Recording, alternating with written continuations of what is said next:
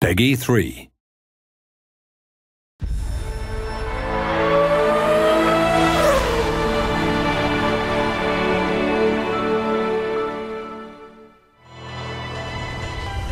Welcome to the second developer diary for F1 2011.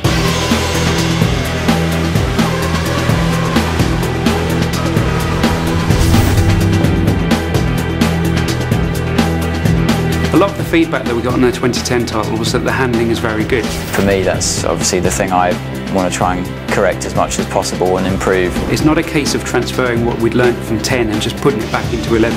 The suspension has changed completely. The aero's been updated. You can feel more involved with the car now. So the fundamental race experience is different now for qualifying than it is for the race. Qualifying's about those golden 2 laps, getting it right, hanging the car out there, really pushing it, really attacking the curbs, which you couldn't do last year. You can in 11.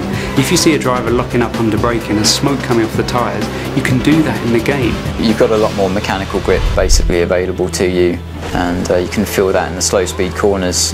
I think it's fair to say last year we were trying to balance handling and AI at the same time, whereas a year later we've already got that foundation there. The easiest way to look at the AI this time around is they're more dynamic in their decisions. In F1 2010 they would often make the right decision, but then that situation would change and they were committed to a course of action, whereas in F1 2011 they're aware of all the variables, all the surroundings, and they're able to adapt their responses on the fly if things change. It's about them being in sync with the player, following the rhythm of the race. You know, they'll go for an overtake, you know, a bit of draft, and all of a sudden that side of the track's not the right one to be on. They're much more likely to pull back in rather than just try a crazy move around the outside. I mean, they can certainly make mistakes. A driver can put too much throttle on coming out of the corner and spin out. There is a fairly complex system in the background that talks about the kind of gaps that they'd be willing to go for when they're trying to overtake, how quickly they'll put the throttle on. Like, some drivers are smoother than others. The AI is tougher.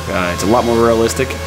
You're fighting with them a lot more. They're faster. It's a lot of fun. The handling's much better than last year.